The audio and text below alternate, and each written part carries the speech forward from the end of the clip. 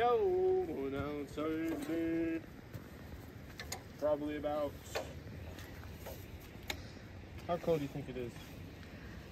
I would say right around 30, maybe a little less. Let's see how the mill starts up today. All right, cold start, first one of the day. No water, don't need it.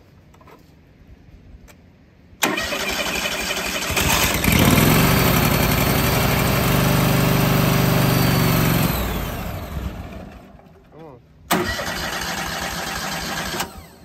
He's a little cold with it.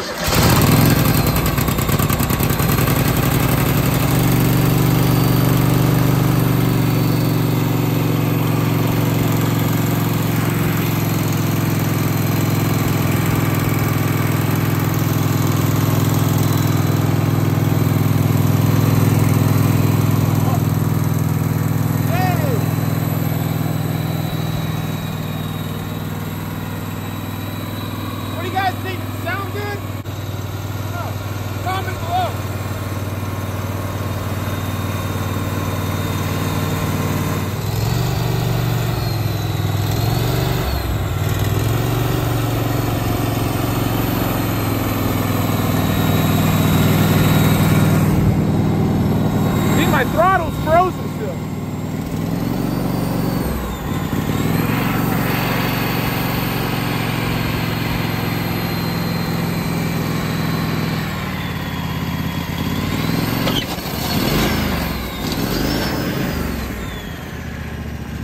Yeah, it's nice on it. Right around 30 degrees, below freezing for sure. Sitting for about 2 days without running. Was able to get it started on basically the first pull, but one of the problems I had with it was my line right here got frozen to my throttle, and this line was, I think, frozen to here. That's what it looked like, or probably frozen just up in here. So when trying to engage the throttle, I was having, it wasn't engaging. I was able to like really jam it in there and get it going, but I probably wouldn't. I would do that if it's sitting out in the sun for a while. Just go ahead and get that ice broke. But if it's a little too cold, you probably will have to, I don't know, wait it out. Or if there's any other ideas, if anybody else ran into that problem, you know, kind of let us know. But for what I did, I just kind of waited out and jammed it in.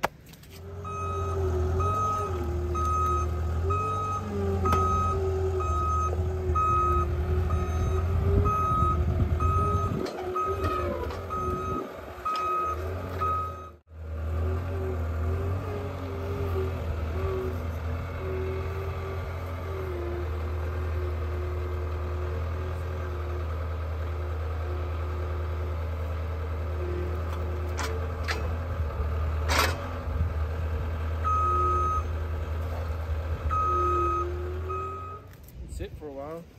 I don't mind it sitting for a while, to be honest with you. I kind of like when it gets those blue streaks in it.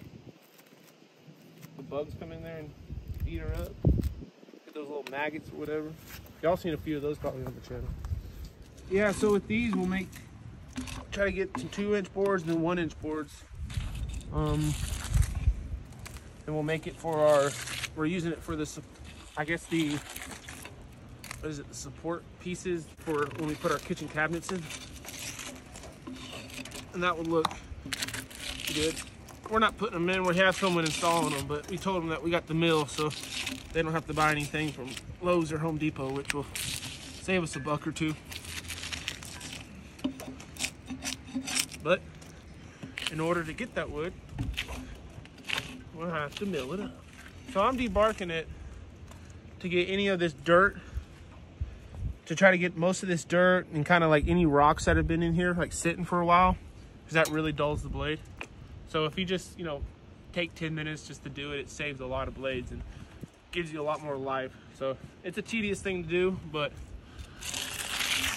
luckily the bark's super wet and it comes off easy. But it's something that I just like to do, and I kind of enjoy it, to be honest. And it kind of gives you like a second or two to, like, you know, just look at the log, you know, not rush into things. Yeah, all this dirt right here, it's like frozen. I enjoy like taking my time on a log now, not trying to rush through it for like productivity.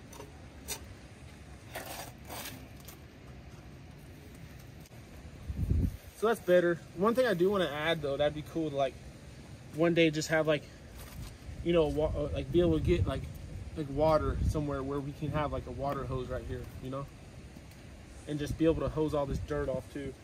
All right, let's get milling. What do you say? I'm satisfied. Looks like a pretty decent log. Just from basically looking at it, even if you were like an amateur who had nothing to do with this log, it just looks good, don't it? Like this middle part, the heart isn't like up here or down here. It's right in the center. Should be able to start it without the choke, so we'll see. My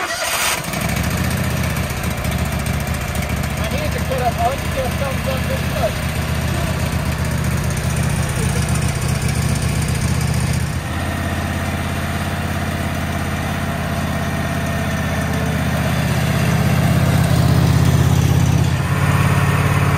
That first cut's going to be right at 13 inches. We're going to try to take the top little bit off. Turn it into, you know, siding or slabs or bolts, whatever.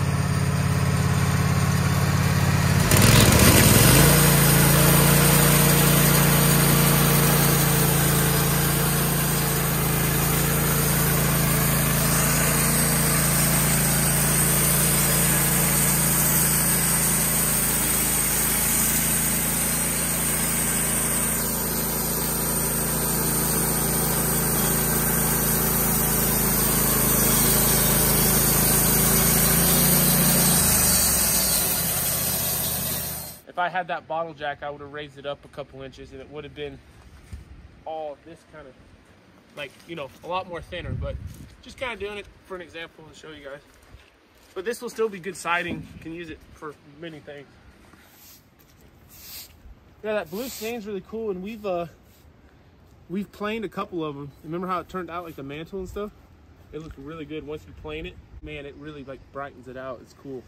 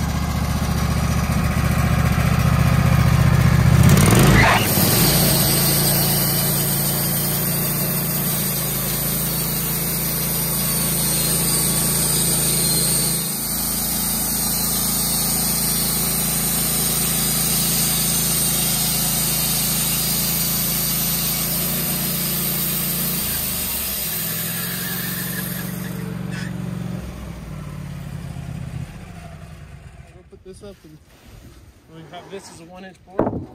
Go to use that for something.